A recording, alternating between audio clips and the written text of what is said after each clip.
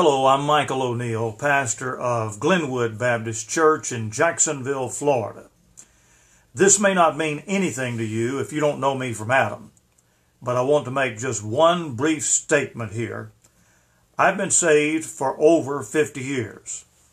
I've pastored Bible-believing, fundamental, independent Baptist churches for 43 years as of this coming October 2018. Now, here's the brief statement.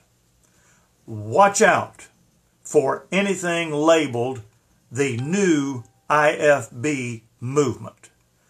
What that new IFB should be interpreted as is the new imitation fundamental Baptist movement.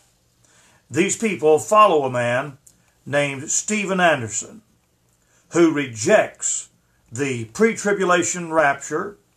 He hates Israel, hates Sunday school classes, hates junior church, hates church nurseries, and he declares that practically anybody who opposes him is unsaved.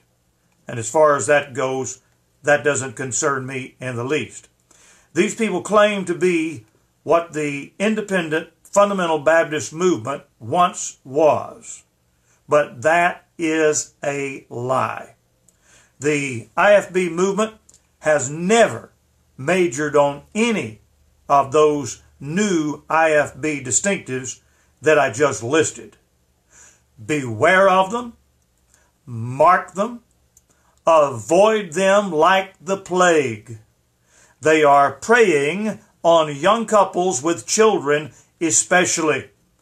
They believe some things that IFB preachers like myself believe, but they also believe and preach some poison. Romans chapter 16 verses 17 and 18 says, "Now I beseech you, brethren, mark them which cause divisions and offenses contrary to the doctrine which ye have learned, and avoid them. For they that are such serve not our Lord Jesus Christ, but their own belly, and by good works and fair speeches deceive the hearts of the simple." If I can help you to get into a good, Bible-believing, fundamental, independent Baptist church, please get in touch with me.